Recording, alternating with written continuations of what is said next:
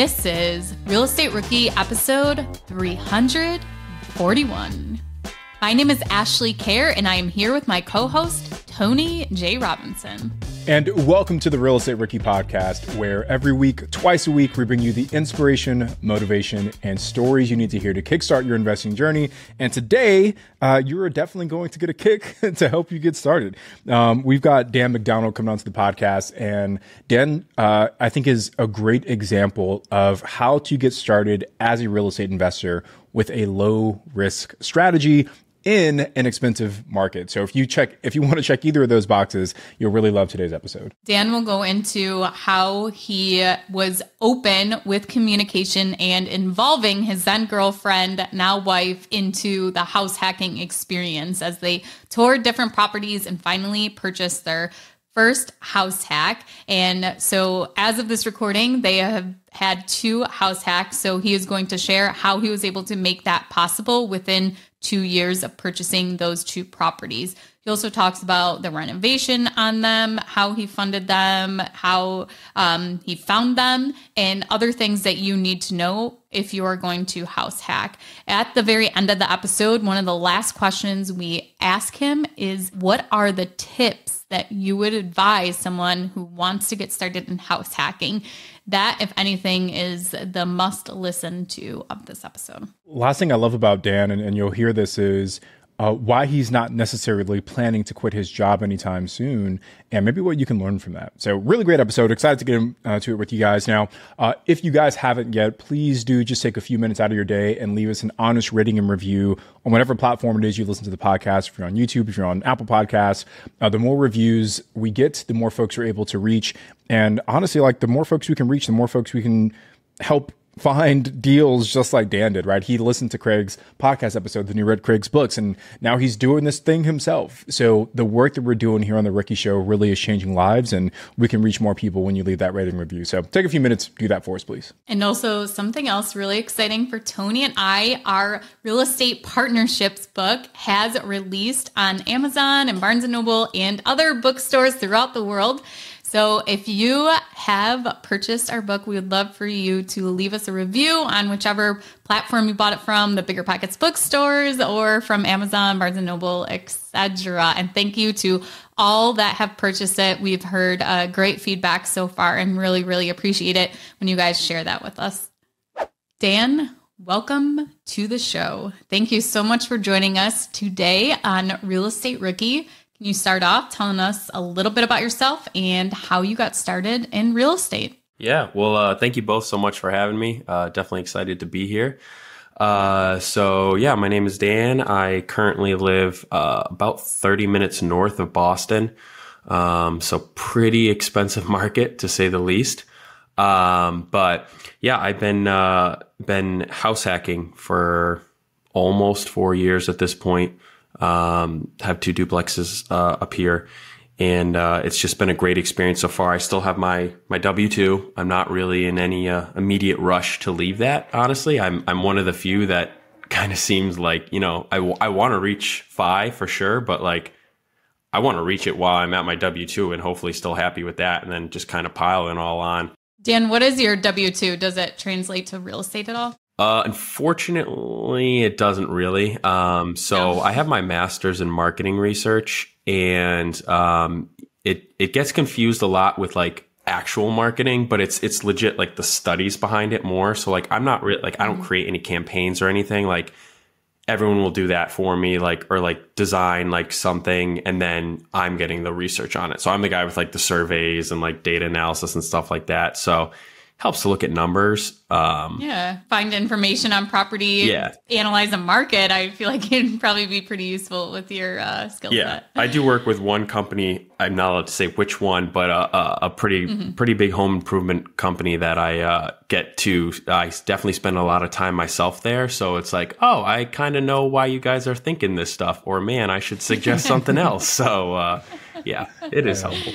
Dan, I want to ask, you said that you house hack, and this is the Rookie podcast. For folks that maybe aren't familiar with the phrase house hacking, what is that strategy, and maybe give some insights into why you chose that as your investment vehicle? Yeah, so house hacking, it's the reason I love it so much is it's basically taking a property and essentially living in part of it and renting out the other part. But you can be so creative on what that actually means. So for me, it means a duplex. My wife and I live in a unit, rent the other side. But I mean, there's, you could buy a single family, rent by the room. You could buy, a single family and build like a detached, garage apartment or something. Like there's just so many options. It really depends on like how creative you want to be and how uncomfortable you want to be sometimes too. But my wife and I definitely took the traditional route of, duplex. We completely live in one unit with no roommates. And then, downstairs is a rental unit. So we feel like we kind of have our own space, which was a big, important factor for convincing her. Just one follow-up for you, Dan. I guess, why was house hacking maybe the strategy that you chose? Because there are pros and cons to it, and you touched on it a little bit. What are some of the pros you see? What are some of the cons you see? And ultimately, what made you choose house hacking as a strategy for you? Yeah, so I definitely got to give credit where credit's due. I originally heard of house hacking through Craig Kurlop. I was actually in Craig's fraternity in college. So we both went to school in Boston and knew him for a little while before he graduated. And, like you do with all like kind of people in like your fraternity or whatever, like, from college, like you follow them on Facebook and you see what they're doing and stuff. And I could see Craig like starting to build up like this real estate empire. And then I saw him working for Bigger Pockets and I'm like, what is this company? And then I just went right into the rabbit hole and was like, oh man, and like started to hear more and more about it and then read his book and stuff. So for me, it was really like, and I still really believe this, that it's the easiest point of entry for, rookie, real estate investors. It's like for me, the prices are just insane around here. So it's very hard to for me to come up with 20% on a, $250,000 house or more is going to take me some serious time. So for this, it was, okay, like, how do I get something? How do I stop paying rent and build an asset and start to build this business without literally waiting 20 years or something to save up $150,000 or $200,000. So for me, that was really the main focus was I need a place to live no matter what. So I'm already paying expensive rent. Why can't I be paying myself? Why can't someone else be paying me? So it was really just that point of entry that I think is to this day is definitely the easiest route to start off. I just want to mention real quick that Craig Kurlop was a guest on here too, the Rookie Podcast. He was episode 195. And you did mention his book, Dan, which is The House Hacking Strategy, which is available on biggerpockets.com and in the bookstore. If anyone wants to check that out after they hear Dan talk about all the amazing benefits of house hacking and want to get started themselves. So let's kind of go into that first deal of, okay, you've decided you want to do house hacking. What are the next initial steps you took? What made you actually start investing compared to maybe somebody who says, yes, I want to start house hacking and then never takes action? Explain those steps for us. Yeah, I think what's really important, for me, one of the biggest first steps was convincing my wife, my now wife, back then she was my fiance or girlfriend. With the timing, I can't exactly remember, but she was definitely close to me. Your girl. She was my girl. So yeah, that was definitely set in stone. So convincing her for sure, because, we both grew up the same way, but like she'd never heard of this. Real estate wasn't like her go-to, like she still like, she sees the benefits, but she's not obsessive like I am. So, convincing her like, this is what we would do for here. And like, this is why it's better versus like that traditional starter home that everyone wants to buy. And then they become house poor and it just seems to drag on and on. So that was definitely step one for me. But really too, I had to understand my finances. I had to understand, what it looked like for me to house hack around here. Because obviously if you're house hacking north of Boston or in Boston or whatever, Massachusetts in general, it's a much different ball game than, maybe Tennessee or Georgia or whatever. So I really had to study my surroundings and understand like, okay, what markets, should I be focused in? What's actually realistic for me? Because obviously I would love to house hack and get paid to do so, but is that realistic like around Boston? Dan, you hit on something that I'm sure caught the attention of many of our listeners, and you said that you were able to get your fiance on board with this idea of house hacking. Me personally, I think house hacking is probably one of the hardest strategies to get like a spouse on board with, because at least with like non-house hacking type investments, you're not sharing walls with your with your like real estate investment itself, right? Like there's a little bit of separation there. But with house hacking, like, you know, you've got one side, your tenants are on the other side. So what steps did you take, Dan, and kind of what was that journey like for you and your fiance at the time to get her from maybe knowing nothing about real estate investing to saying, yes, let's move in next door to our tenants? Like what was that conversation like? Yeah. So one of the bigger things, I mean, not to make it a marriage podcast, but definitely compromise. I mean, definitely realize that, like, you know, because she's putting up her money too. And there is a little bit of that trust there. That's a little bit of blind trust. And she'll admit it too. Like she will support me. She will trust me. She trusts that I have put in all this effort to study this and listen to a million podcasts, and I can run the numbers and stuff. So definitely show her you're serious, show him or her you're serious about this, and then bring them along for as much as they want to be. So I brought her to every open house. I wasn't going to buy a house without her ever seeing it. We went to every open house together. I communicated with her, you know, the types of things we need to look for, the types of things we need. And to be completely honest, I don't know if she ever really was 100% there until we got our first duplex and we were able to see the numbers and how much sense it made financially, but also build a place that was actually better for us, because we essentially had to do a lot of cosmetic stuff to it, and it was nicer than what we were living in before. So some of those updates weren't the most, like, you know, financially savvy thing I've ever done, but it was like, okay, what will make her excited about living here? I want to get her into a place that, for rental wise, people are going to love it, but she's going to love it too. And she's going to want to live here. And I think that's really important. I mean, if you're telling your partner, like, you're going to live in the basement together and then someone's going to rent out a beautiful upstairs, then good luck. And if you find that person, maybe you should marry them, because they are very, very willing at that point. But my wife, you know,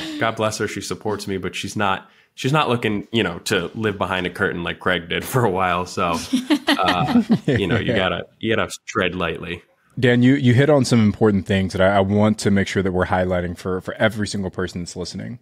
This is something I've been saying for a while now, but if you have a goal of investing in real estate and your spouse is not on board, the first question you need to ask yourself is, have I earned that person's trust?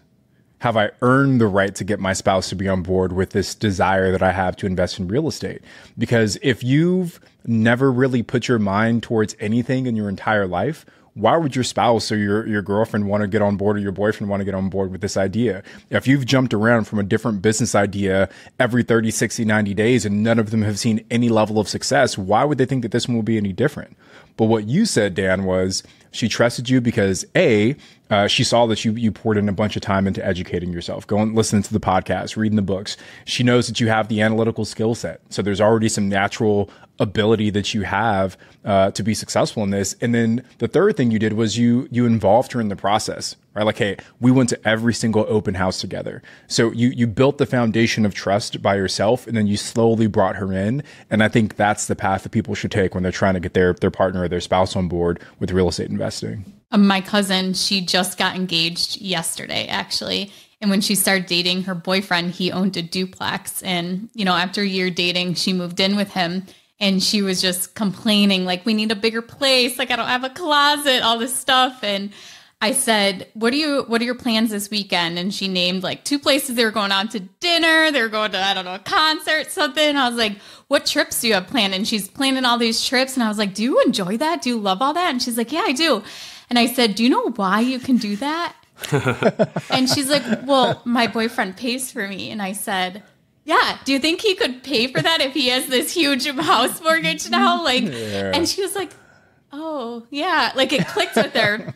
And now she just got engaged in Scotland, and they just bought this beautiful, you know, huge house and everything. And it was that delayed gratification that she had to suffer and live in a small little apartment and have a tenant downstairs for a couple of years. But it is remarkable, like, what can actually happen. And, you know, it may not seem like that much, but it actually can add up to a lot down the road. It's almost like you think of compound interest. It's all these compounding effects of house hacking, and be able to cut those living expenses out can really add up in the long run to save for that big, beautiful diamond ring she got. Yeah. Actually, I just got to add one thought to that. Like, I feel like part of the reason that delayed gratification is so difficult is it has a lot to do with the community that you find yourself in. Mm-hmm. So when, my son, he's almost 16 now, but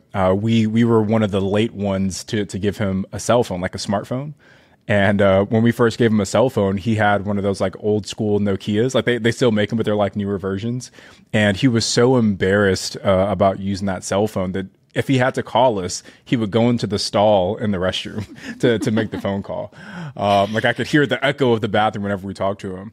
And the reason I bring that up is because he was so embarrassed to use that cell phone because everyone else at the school already had like the cool iPhone or whatever it was. So he was like the red herring or the one that was left out in that group. But imagine if everyone in his junior high was also using that same cell phone, it wouldn't be that big of a deal, right?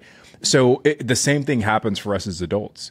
We get so influenced by the people that are around us that if no one else is practicing delayed gratification, if everyone else is spending today and thinking about tomorrow second, it becomes harder for us to kind of develop the right skill set ourselves. So for all of our rookies that are listening, I think a very important next step for all of you is building that community, is integrating yourself with people who are going on the journey that you're trying to go on. So that way, doing weird things like living, maybe not as weird as Craig about like living behind a curtain in the living room or whatever, but, doing these weird things that real estate investors do to achieve these long-term goals, it becomes easier when everyone else is doing it with you. Okay. So Dan, let's talk about your why. Like, why did you want a house hack? Like, what was your end goal? For my cousin, it was, the big, beautiful house at the end of the road and the diamond ring. For Tony, it was his son to finally get an iPhone. Yeah. So, for me, my why, it definitely plays a lot into my background. So I grew up, in a small, like, farm town in Connecticut, middle class, like, two very loving and supportive parents. My dad really instilled like this notion in me of like a strong work ethic and, all his financial savviness. And, he was a great saver, and worked extremely hard. And because of that, he was able to retire at 50 years old. But this was after working, 2 jobs for 30 years that he absolutely hated. So for him, it was, he had this very admirable work ethic, and I can't take that away, but it was a lot more like working harder versus working smarter. And, and that's essentially like in his eyes was the only way to do it. I'll just work, and then, I'll be able to save and then I'll retire. But, and he would tell me all the time too, like, it's not what you make, it's what you save. And, up until a few years ago, I was like, I really held on to that idea tightly that like, if I just work as hard as I possibly can, if I just save as much as I can, I'll be fine. And I'm not saying that's like the wrong way. But it wasn't until he passed away a couple of years ago, and it just was like this total wake up call for me. It was just, he died within a year of being diagnosed with cancer, and he was only 60 years old. So, that's so young that, and I was so thankful for everything that he'd done for, my family and me. And I was really happy that he got to experience retirement for as long as he did. Cause most people don't even retire by 60 anymore. So, but it was just like this eye-opening moment where it was like, okay, how can I work? How can I work smarter? How can I stop, being obsessed with working harder? And real estate was always something he wanted to do. And he got his license, when he was my age, but he never did anything with it. He'd always look at listings on Zillow, always make us drive by every house for sale on vacation. Like, even when he had the means to, he didn't do it. Like, he never took that initial step. So for me, it was like, I swore to myself that I wasn't going to let all the lessons I'd learned from him passing away be for nothing and result in nothing. So I swore I would take that and, make it the lowest point of my life turned it into the escalator, for my success, and really just focus on, okay, I want to do all the things he did for his family. I want to give them education. I want to be there. I want to support them. I want to help them, but I want to change it up a little bit and just focus more on working smarter and not necessarily harder. And I struggled with that like my entire life. I still do. I mean, I'm still trying to get away from this mentality that if I just work harder, it'll automatically lead to more success. But I know that's not the case. It's like, it doesn't always work out that way. So that's, for me, has really been like, I love my job. I don't have any plans to leave it, but how do I still get all the things I want without relying on any one source of income, and just, focusing on working smarter and not harder? Yeah, that's great. I think that people get caught up in like, I have to leave my job because that means you're financially free and you made it in real estate. But that's not really the case. What the goal is oftentimes, and you may not even realize it, but it's that you have the freedom to do whatever you want. So if you just all of a sudden wake up one day and decide you want to leave your W-2, you can do that. But it's that freedom that allows you to make these life decisions day to day that aren't based on money. Is that your real estate is funding your life, that you can make those decisions and not have to worry about money, which for a lot of Americans, that is a huge impact on every decision they make every day. What their finances are leads to a lot of the decision making. And imagine taking that factor out, where there's so many day-to-day decisions that you can now make without even having to think of the financial impact. For example, here's just like something that is a very small realm. Your son is sick. You have to take off the day of work to go pick up your son from school. Maybe you have a job where you're a waitress. You get paid, from tips, and now you are missing a full day's pay where you're not making anything. Or there's a lot of jobs where you don't have sick time or paid time off or things like that. And you really have to, and even if you do, you really have to pick and choose which days you're going to use that certain time off and things like that. But imagine not having to even think about that implication and just being like, oh, okay, I'm not going to do any work today. I'm just going to go get my son from school, or maybe you can work from home, whatever that may be. But that is just like a huge revelation, is once you like realize that you can make decisions not based on money, how much freedom you actually have to kind of pursue the life that you want. So Dan, let's get into your first property then. So you and your girl are out touring houses and everything, and you finally pick one out. Run us through the numbers on that. Yeah. So the first property was a duplex. It was a 2-1 on each unit, upstairs and downstairs. And we actually didn't get it the first time. So this was listed for $475, and we went in at $501, and we didn't get it. And this was literally a couple weeks before the world shut down for COVID.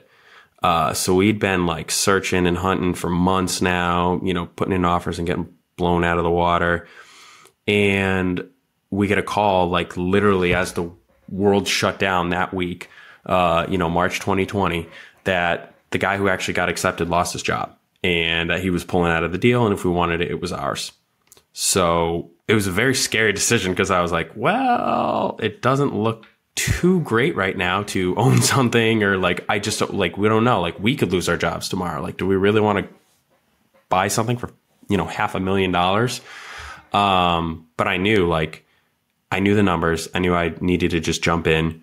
And that, I just had to jump in. Like, there was no other option for me. Just get after it, and I would figure it out no matter what. So I guess a couple questions to drill down on there. So this property was $475, but you initially offered $501. Why was that? Like, why go over asking price? And the reason I asked this question, Dan, is because I think for a lot of rookies, anytime that they think of going over asking, they feel that they're overpaying.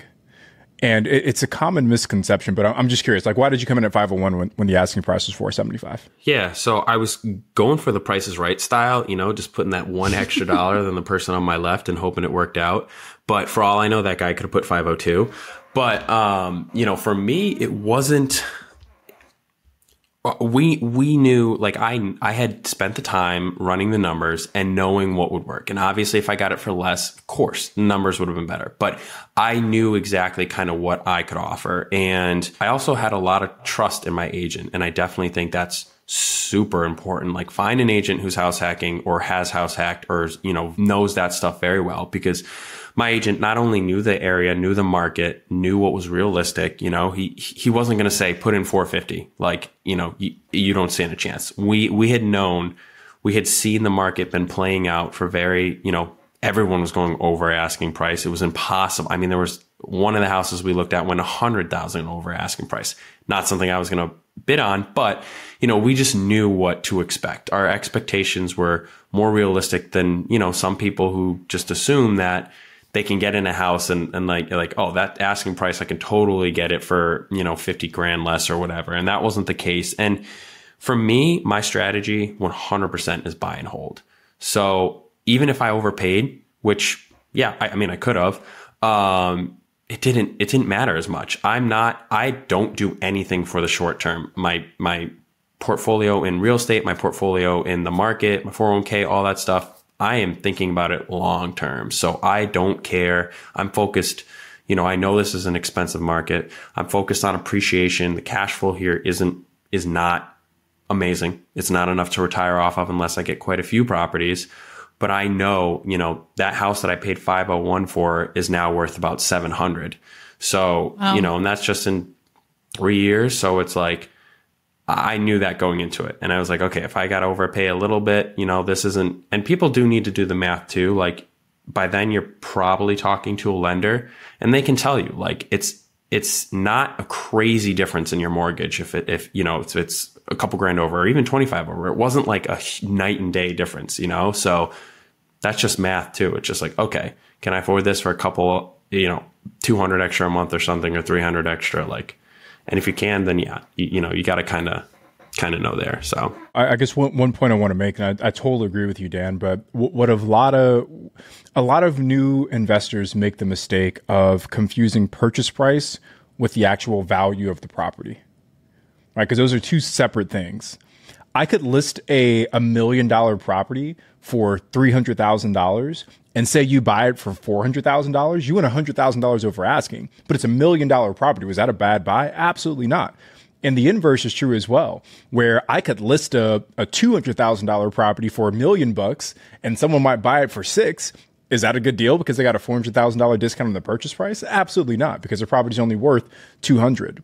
So as a real estate investor, at times you have to separate, I think, your emotion from the purchase price and instead fall back on your numbers. Like, what is the purchase price that makes this specific deal meet my investment criteria? What is the purchase price that allows me to get the return or appreciation or tax benefit or whatever my goals are? What is the purchase price I need to be at to achieve those goals? So as a rookie, if you can separate your emotion from the purchase price and instead focus on your numbers, it's an easier way to make decisions about investing. So Dan, now that you've got this property, moved into it, was it vacant when you purchased it? Yes. So the downstairs was actually had been vacant for a while. I don't think anyone had lived in it for a while. And the upstairs was an older woman who was actually moving out to a nursing home anyway. She'd been in there for like 18 years and been paying like nothing. So we didn't even get to see it. Also, too, unfortunately, because of COVID, she could technically not let us in. So, luckily I had an agent I trusted, like I said, and he made sure that he put in the clause that like, we will not actually close on this house until we get in upstairs at one point. So, and they like tried to call the cops and like force us to let us in, but it wasn't happening. So luckily she was moving out like relatively around the same time anyway. So we just had to wait, like, it delayed it a little bit, like 2 or 3 weeks. And we had to wait until she got out so we could actually go upstairs and see. And of course I was like, okay, like, what is this going to be like? This could be the worst ever, but we still had that option to pull out even if it was. So they knew that. So yeah, it was completely vacant, which was awesome. We knew we were going to live in the bottom floor, rent the upstairs, but it did need a lot. It was definitely a light fixer upper for sure. So did you guys move in, and then how long did it take to kind of do that rehab? Did you guys do it yourself? Did you hire contractors? The rehab was, luckily there was nothing like major, except for some water issues, which we can talk about. But it was mainly cosmetic. So I'm talking like it needed new kitchens, it needed new bathrooms, every single thing needed to be painted, every single thing. Like nothing crazy. So, but it was still very expensive, and especially up here too. Like, it's crazy how much you can spend on basic stuff. Like, I was doing Home Depot like cabinets and stuff. I was not doing custom made like anything like that, and it was still a very, very costly renovation. But we knew that, and we wanted that. We were looking for that. Like, whereas my wife definitely had a hard time getting past that, because we also saw a lot of turnkey like duplexes and stuff, but we'd be paying top dollar. And I was really, and I tell people this all the time too, like, really focus on like, how you can add value to it as quick as possible, so that when it does come time to refinance, like you're just already like, you're so much closer than when you were, because we were putting down 3.5%. So we didn't have a lot of equity. So it did take about $50,000 to completely renovate it. And, but it got it to that point where my wife was like, wow, like a bathtub that I'm the first person using it. Like, that's insane. Like, we were coming from a old duplex in Boston that was not glamorous by any means. It was a good deal for rental, in terms of price, but it was like, I mean, it had I don't know why everyone tiles the ceiling in Boston. So if you go to these old places, Really? like tile, floor, wall, ceiling, yellow, blues, greens, not normal colors. Like, just, it's the weirdest thing. Like, and that's crazy. I don't think I've ever seen tile on a ceiling in like a residential property before. That's crazy. Yeah, it's like pretty common. Like, people, I don't know if it was like cheap back then, so people thought like, these are also bathrooms that like don't get renovated ever. But I don't know if people were like, wow, this tile's so cheap. Like, let's stick it everywhere we can. Yeah, let's put it everywhere. Yeah, literally. Yeah. But yeah, you got tile in the closets. Yeah. So okay. yeah. Well, one question for me, Dan. So you said the renovation was $50,000. How did you fund that? Was that out of pocket? Did you have an additional loan? Did you have a partner to bring that? Like, how did you guys fund the $50,000? Yeah, so it was definitely a mix of everything. So when I came back to Boston, I went to grad school in Georgia. I came back to Boston. I knew I wanted a house hack as soon as possible. I saved as much as I could. I got as many side hustles as I could. Focused on that, knew that I would only be able to cover that 3.5% down for sure, between my wife and I, which luckily, that's the thing that people don't get, is like, when something's $500,000, 3.5% is less than 20K. I think it's like 17,000 or something. Like, that's not terrible to save. 120,000 or 100,000 is rough. But so we did that, grinding there for a couple months. And then I actually got, a small portion of my dad's life insurance my mom gave to me to do the renovations and stuff. So that was honestly, 100% the thing that really like got me going there. And I know, there are plenty of people that kind of discredit that and everything. But for me, it's all about like, just don't waste any opportunity you get. So, for me, yes, I knew that 50K was a blessing, and anyone would be lucky to have it. Like, I would have easily given it back a million times over for my dad, but this was something I was not going to waste. And I knew he always wanted to do in real estate. So like, I loved it. I was like, this is like much better for me to really like get in, essentially. So this is actually a huge pet peeve of mine, is how you said that like people may discredit it because you got that money from the life insurance. I can't stand when people do that. It's like, oh, this person inherited this money, or this person, their parents were really well off, gave them this money, or whatever that opportunity is that they took advantage of. How many people are out there that get those same opportunities, get a hold of that same money and just blow it? I almost think sometimes it's harder when you come into money like that so easily that it's way easier to just blow it and not use it, where your hard-earned money you've had to scrape and save forever. Like, it's easier to go and use that for, to build your future or whatever. But so definitely don't discredit yourself, because I think there are probably a lot more people who get these kind of opportunities and they don't take advantage of it by investing or using it to kind of build their future for sure. I mean, isn't it like the statistic is like wealth is gone by like the third generation or something crazy like that? Like most people can't handle wealth that's passed down to them. Yeah. Yeah. I also want to touch on the side hustle piece, Dan, because you said you kind of side hustled your way into saving up for that down payment. We had an entire show on side hustles. It was, I can't remember the episode number. Maybe our producers can help us out here. But what were the side hustles that you worked on, Dan, or that you leveraged to save up that 3.5%? Yeah. So, I mean, I've definitely been a bit of a serial side hustler. I have tried everything. DoorDash, Uber Eats, building stuff, literally selling stuff, like whatever I get my hands on. Like I did retail, like I worked at Banana Republic for a while, which wasn't fun. Like literally, like I've tried it all.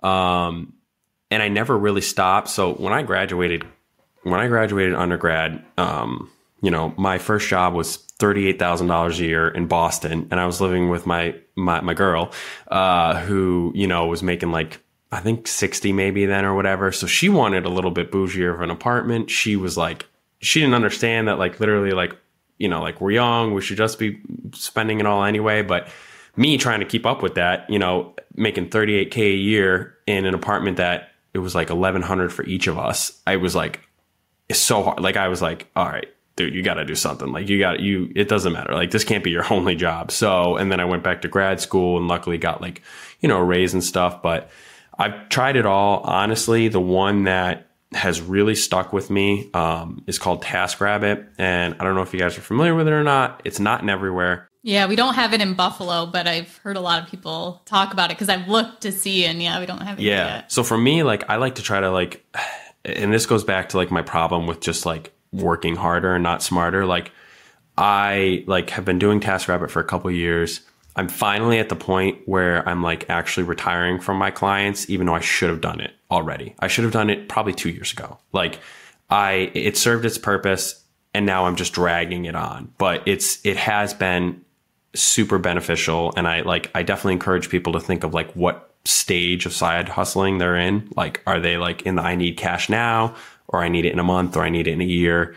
And that, because, like I do regret spending so much time doing that. And like, yeah, sure, I can go out and make $50 tonight, but like, it's not scalable. I'm trading my time for money. I'm doing awful stuff, mowing lawns, like moving furniture, doing essentially whatever. I've had some pretty interesting tasks on it, but, it's like that one has definitely, been enough to really, that also helped too. We did get into a little debt when we got the house, the first one, and that helped us really, kind of get out of it. So I do essentially like owe it a thanks, but I definitely think it's time to retire and focus on stuff that's a little more like I enjoy and scalable.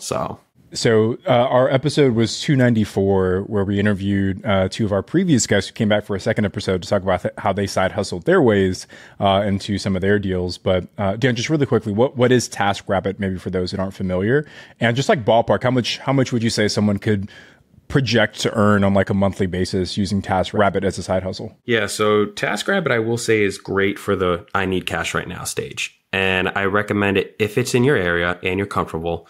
I totally recommend it over like a Uber Eats or DoorDash or something. But essentially what it is it's kind of like a handyman app. And I say that, and I definitely don't want like women to get discouraged or anything, because there's so many tasks on it that like you can do anything. Like if you feel comfortable with it, whatever. If you want to mow a lawn, cool. If you want to, they have literally mowing, moving, getting rid of stuff, cleaning, organizing. They have rental property management, which I've never actually been picked up for, but I am open for it. Like they have a list, a pretty big list of essentially anything you could do. So if you feel comfortable, like going to these people's houses, doing whatever, like, and you set your own hours, you set your own pay.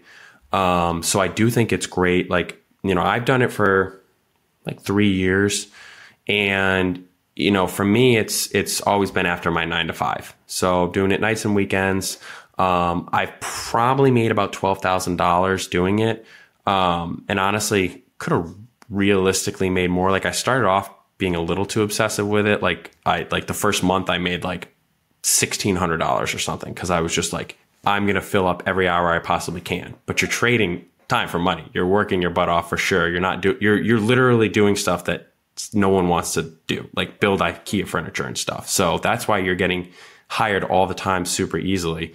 And then the clients realistically, like once they know you're like pretty much that like guy or person who will just like do, help with this or that or whatever, they just essentially kind of keep you like, your number there. And like, so I built kind of a small list of clients that keep me busy enough and stayed off the app for the past probably 2 years. Dan, we had Honey Money Rachel on an episode, and she actually talked about how she uses it when she furnishes her short-term rentals to put all the furniture together. That she found a great guy off TaskRabbit that comes to does all these little things for her when she puts together her short-term rentals. Yeah. I actually just opened up the app just to kind of see what are the options. So you can get help moving, general mounting, TV mounting, furniture assembly, furniture removal, minor home repairs, yard work, indoor painting, cleaning, plumbing, errands, light carpentry, packing and unpacking, organization, even personal assistant work. So there's a lot of different things you can do in TaskRabbit. So I just want to highlight there because I think a lot of folks are in the boat of like, man, I just need to hustle up some extra cash to get this first deal done. And there are so many options out there, guys, like so many options out there. So do what Dan did, find a side hustle, grind it out after work, weekends, and there's no excuse not to save up, what was it, 17.5 is what you had to save for that first deal. Yeah. You guys can make it work. Yeah. And I also know that I follow Rachel on Instagram, and I know that at one point she literally hired someone off TaskRabbit and then like kind of like mentored them. Like they were like, oh, I'll help you. Like I'll help you. I think it was like bushes or something. Like if you kind of like help me, like talk me through like, how you buy all these houses and stuff. And I've tried to do the same thing with clients. Like I've literally like, I have a client who I work for like his whole family, like, and he's got some rental properties in the area. So I've definitely built up the relationship to be like, just so you know, I'm an agent. Like I am an investor. Like I want to buy more properties. If you ever want to dump off any of these, like shoot me a text, like happy to talk. So it does also help to like to build those connections. So do you want to tell us real quick about your second property that you got and just kind of run through that? Yeah, absolutely. So the second one was a duplex, which was essentially 2 streets over. And it was a 4-bed, 2-bath is the unit I'm actually in. And the first floor is a 2-bed, 1-bath. So that one was, we purchased that last September. So this is, you lived in the first one for a year. Yeah. At that year occupancy. We lived in it for closer to 2. Okay. Yeah. Yeah. So, I will say too, like obviously being in an expensive area, and something I've definitely struggled with is like just the like comparison. Like, you go out there and you see everyone else buying like 1 million properties, or like people telling you should house hack every like year or like on the dot and stuff. And it was really hard for us. Like I couldn't save that fast. Like I just couldn't save what we needed for the prices continuing to go up. And it was like, it wasn't in the cards. So it took us like 1.5 years or something. But it worked out very well because this house, which I had at first written off, and it was my agent who kind of came back and said like, do you know, like this is literally like 2 streets over to you. Like your life would be much easier. And I was like, you're totally right. Like I'm gonna self-manage these. I was like, why am I not thinking of that? And we wanted a bigger place anyway. And this is definitely bigger. And it was like, okay, like we weren't as obsessed with the second one as like kind of the best deal possible. We really were like, we want the next one to be like 5 years. Like we want to start a family in this house. We want to be comfortable. Like, and that's the thing too. Like, again, it's as much as you want it to be, you don't need to be, so gung ho on, I need a $500,000 a month in cash flow. What if you just want to live in this area? Like I can't afford this area right now with a single family 4-bed, 2-bath. I'm in a 4-bed, 2-bath right now. So, why not? Okay. So you moved into that one, and now you was that one vacant too? And did you have to do any rehab with it? Yeah. Yeah. So unfortunately where I live, like both of our properties are actually 1940, which is like babies compared to the rest of Boston and the area. Everything was born like when like the British were invading. Like, it's crazy how everything is so old here. Tony just can't even imagine houses like that. my whole neighborhood didn't even exist until like 2017. Oh man, you can't even, like, the stuff you see, like the basements, like it's straight out of horror movies. But literally, like this one was 1940, but it still needed some, definitely, again, cosmetic, but unfortunately it was bigger. So it was like, okay, it needed a little more. But they had actually, the previous owners had done a little bit more. So like our first one, like it was like smaller, but it needed like every little thing. This one, we didn't have to paint every single room. We had to paint most of them, but not every single room. So it was like, yeah, it definitely needed some love. And that was like 55,000. So we're right around the same, and I used the same contractor, built a good relationship with him.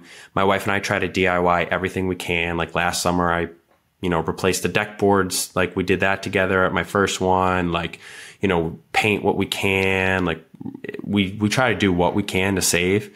Tried to give my like upstairs bathroom a little more love. We ran out of money to like do the tiling and in the, in the shower and all that. But I was like, all right, let me see how I can actually kind of make this a very nice place to live on a bit more of a DIY budget. So Dan, before we kind of wrap up here, what are your best tips for people who want to start house hacking? I'm going to make the assumption, I could absolutely be wrong, but I'm going to make the assumption that most people like, listening to this want to start house hacking are relatively new, and younger, like maybe in their mid 20s, early 20s or whatever, which likely means that they probably need some help, financially. So I definitely think that side hustle, I think do it as smart as you can though. Ask yourself, like I said, do I need cash now, next month, or in a year?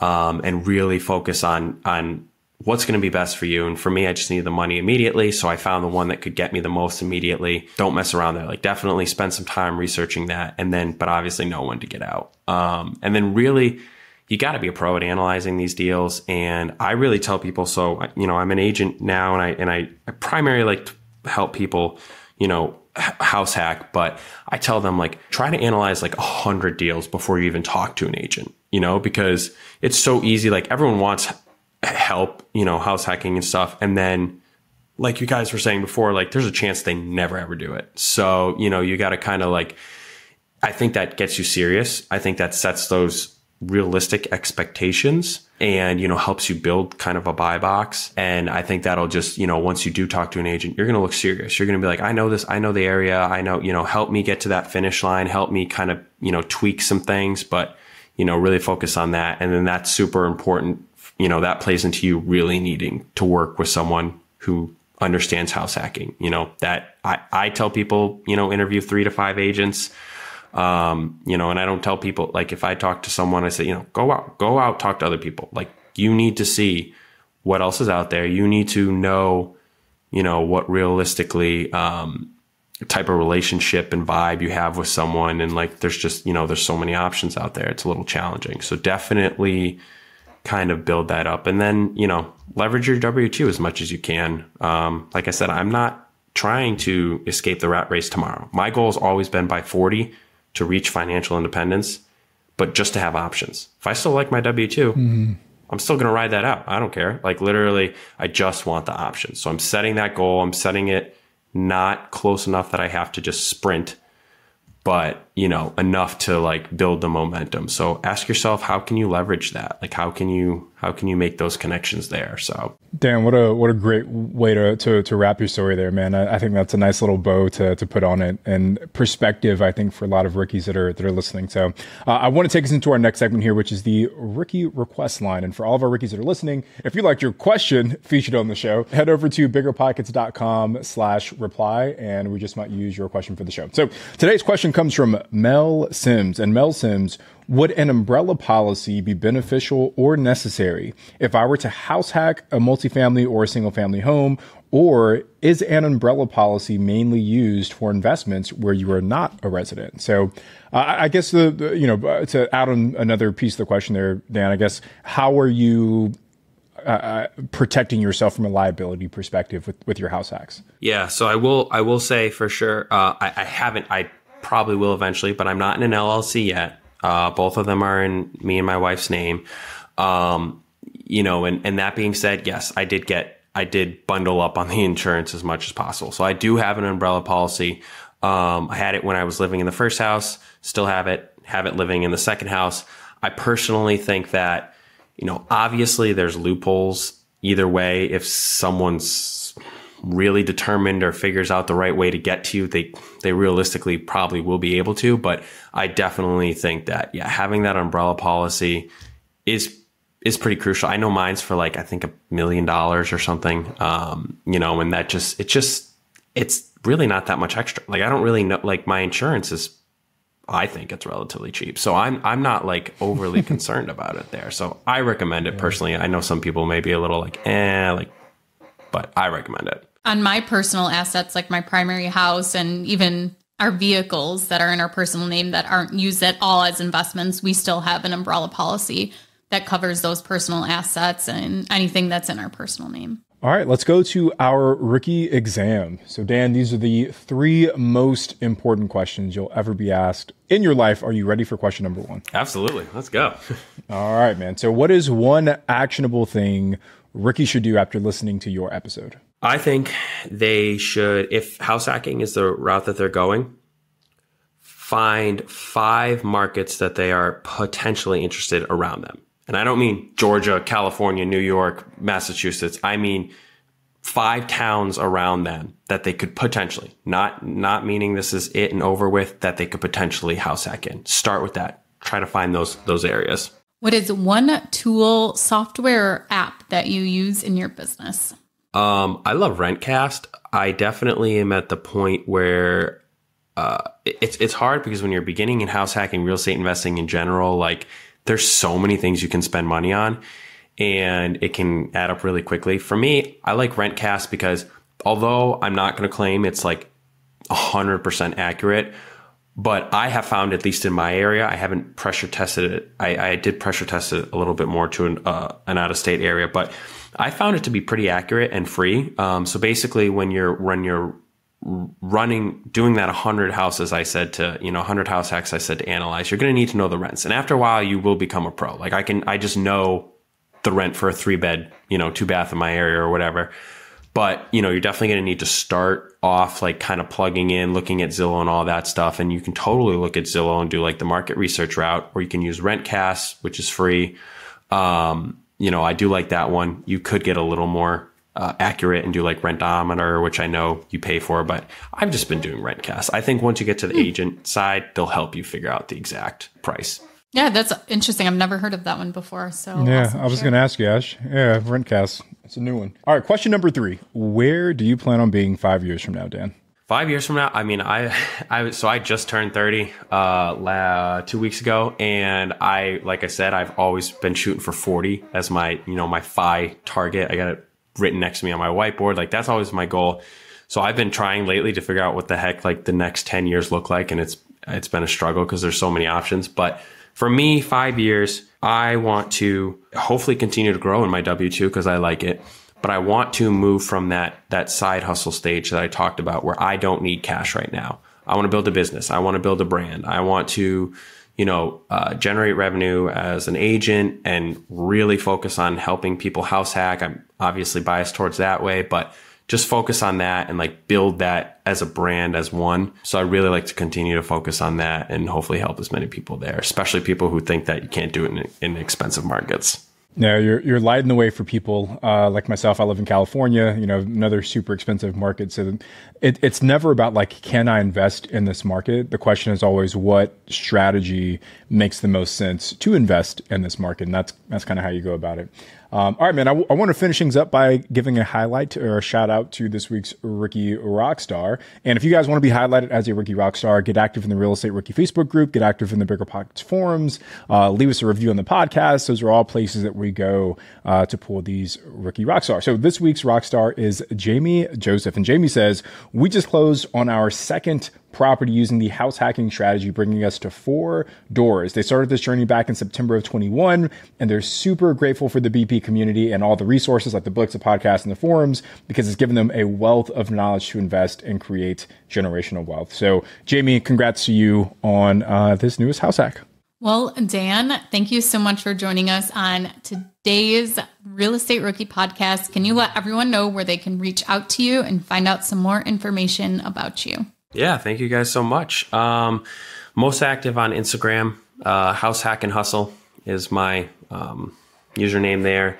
Also, that's the website too, if you want to go to househackandhustle.com. But yeah, definitely just feel free to shoot me a DM or whatever. Love connecting with people and spreading the good word of house hacking. Well, for everyone listening, if you think that you have an amazing story to share and you want to tell everyone how to become a real estate investor and how you did it, you can go to biggerpockets.com/guest and fill out our guest form to be a guest on an episode. I'm Ashley at Wealth from Rentals, and he's Tony at Tony J. Robinson on Instagram, and we will be back with a rookie reply. Still